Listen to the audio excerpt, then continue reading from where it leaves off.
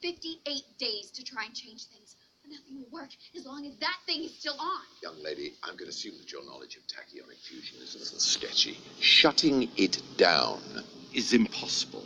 There is no off. I'm telling you what it's doing. Why don't you care? Because he's the one that's doing it.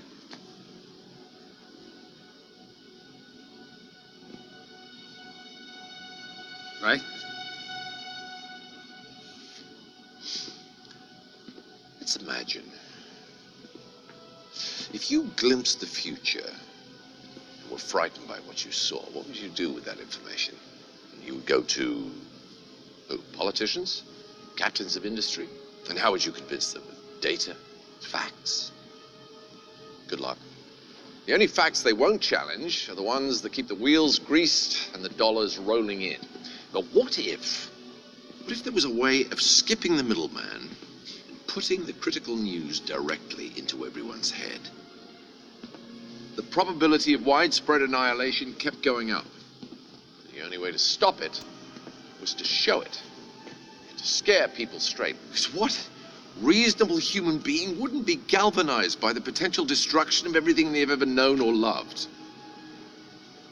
To save civilization, I would show its collapse. But how do you think this vision was received? How do you think people responded to the prospect of imminent doom? They gobbled it up like a chocolate eclair. They didn't fear their demise. They repackaged it. It can be enjoyed as video games, as TV shows, books, movies. The entire world wholeheartedly embraced the apocalypse and sprinted towards it with gleeful abandon. Meanwhile, your Earth was crumbling all around you. You've got simultaneous epidemics of obesity and starvation. Explain that one. Bees and butterflies start to disappear. The glaciers melt. Algae blooms all around you. The coal mine canaries are dropping dead, and you won't take the hint. In every moment, there is the possibility of a better future, but you people won't believe it. Won't believe it. And because you won't believe it, you won't do what is necessary to make it a reality. So you dwell on this terrible future and you resign yourselves to it. For one reason, because that future doesn't ask anything of you today. So, yes, we saw the iceberg, we warned the Titanic. But you all just steered for it anyway, full steam ahead.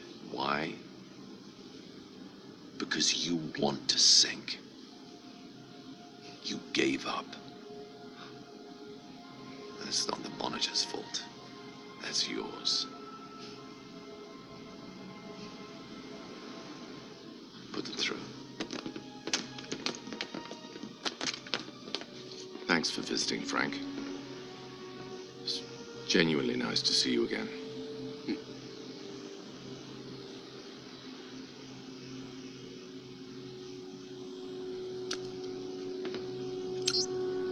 What are you doing?